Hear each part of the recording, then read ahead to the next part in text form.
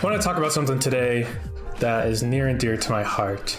Now, this has been ongoing for a little while. This has been a story that's been out in the gaming world and people have been following this. As you guys know, Overwatch has had its fair share of issues, mainly being that Blizzard is being sued or being taken to court, the state of California. And right now, it doesn't look like they're doing too well with Overwatch 2. Overwatch, for me, was like one of the first games that came out that I played on the PC. When I first built my PC back in who knows when, back in the day. And I had a friend that helped me build my PC.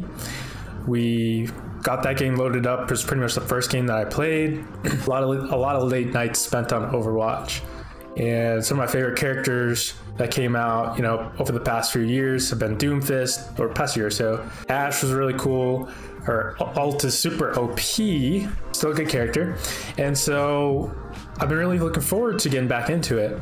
Overwatch 2 has been kind of in the works and everything. And I don't know what y'all's opinions are on Overwatch 2 right now. It seems as though Overwatch 2 is losing some traction. Mainly being because I just read today that Overwatch 2 loses its lead hero designer, which is no big deal, right? Because without Overwatch's characters, Overwatch really isn't a game.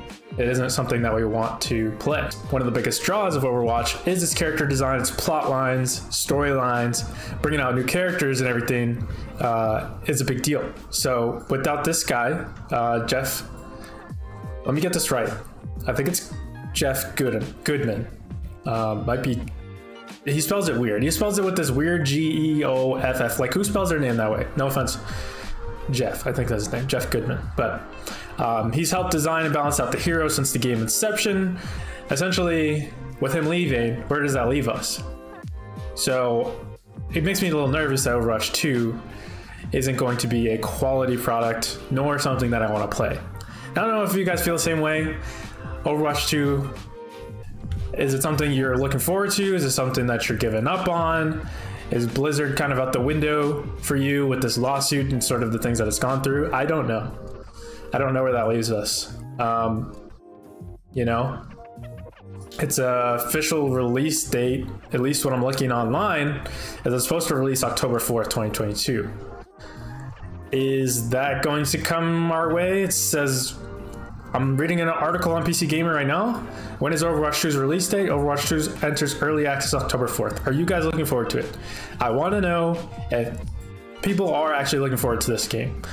I will probably play this game because nostalgia.